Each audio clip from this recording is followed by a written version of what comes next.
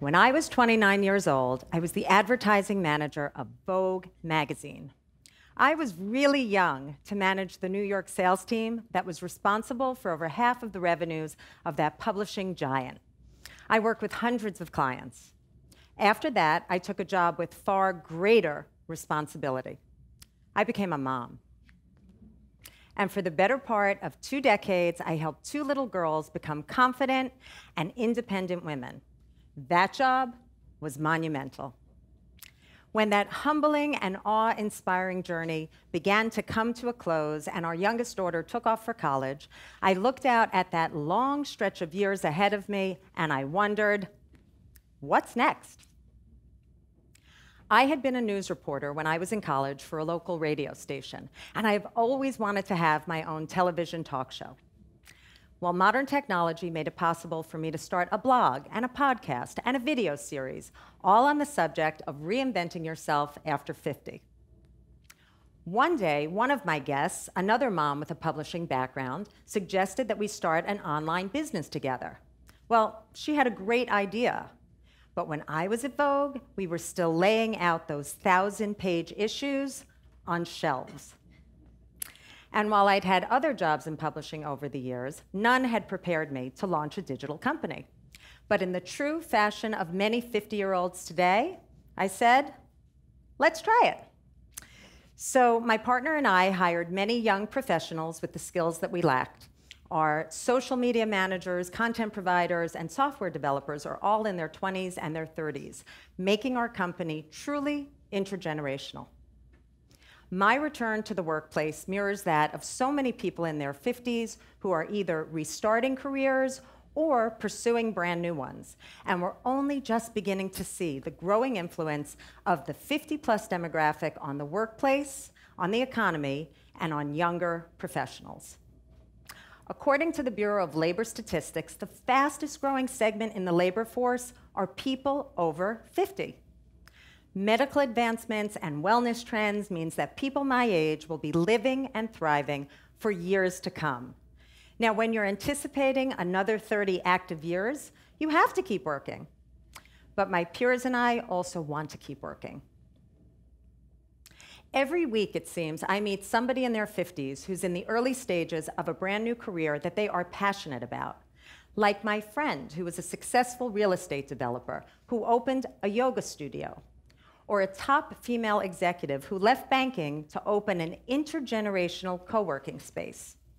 Or an attorney who stopped practicing law after 30 years to open a sports bar. Now, sure, we've had to learn social media and new technology, but we are surprisingly adaptable. And our core skills of building teams and managing clients remain our greatest strengths. Perhaps that's why so many people over 50 have the confidence to become entrepreneurs. In 2017, a quarter of new businesses were started by people over 50. A study by the Census Bureau and MIT and Northwestern universities found that the 50-year-old entrepreneur is nearly twice as likely as the 30-year-old one to become successful. Strong networks built over time, greater financial assets, and years of industry experience mean that some banks and venture capital firms may be more willing to finance us. And we can also borrow from our own retirement accounts. 4 companies you may have heard of all had founders over 50. McDonald's, Coca-Cola, Home Depot, and the Huffington Post. So it's clear, we're bringing new jobs to the economy. But are there other benefits for young professionals? How about wisdom? I was a working mom, and I know firsthand that your job does not need to suffer when you become a parent. In fact, many employees become more productive and more efficient when they have kids because they're balancing 2 very important roles. A supportive work environment makes all the difference. So I gladly hire working parents and I empower them with flexible schedules. How about mentorship? I'm sure most of us here can think of somebody older who had a positive impact on our career. 65 major companies, including IBM and Morgan Stanley, are attracting more potential mentors to the workplace through programs like returnships, paid internships that often result in full-time jobs for mature talent. Carol Fishman-Cohn, the pioneer of career reentry programs, explains that younger employees really benefit from the wealth of experience that returning professionals bring, because we've been in business situations that they may be seeing for the very first time. And sure, she says, there are awkward situations like, how do I manage someone my dad's age? Or how do I report to someone 20 years younger than me? But training programs are designed to tackle these questions so that highly functioning, multi-generational teams can be built. Because let's face it, there is just so much iterating that any one generation can do with its own knowledge. New perspectives bring dynamic and often very necessary shifts.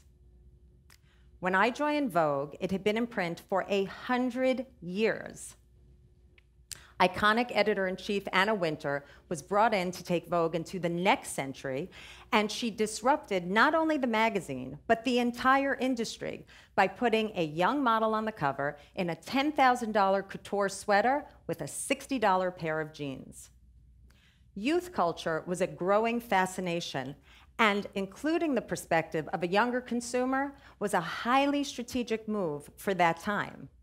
But today, the cultural disruption is happening in the other direction. Right now, the most compelling consumer is over 50. Consider this research from the marketing firm Immersion Active. 70% of all disposable income is controlled by people over 50.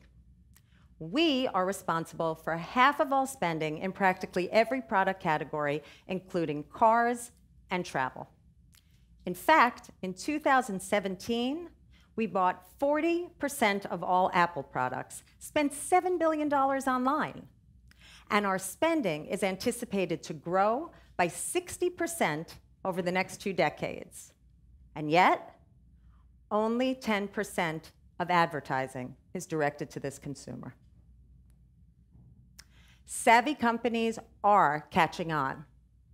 Lancome Cosmetics just recently rehired model Isabella Rossellini, 25 years after retiring her. 3 fashion companies use top models from my generation for their spring ad campaigns. Companies that tap into the power of this market with messages that speak to us will be sitting on a gold mine. 2 years ago, I wondered, what does my future hold? Today, I've launched 2 digital brands fueled by the perspectives of multi-generational teams. The growing presence of the 50-plus demographic makes this a very exciting time for multiple generations to make a significant impact together. Thank you.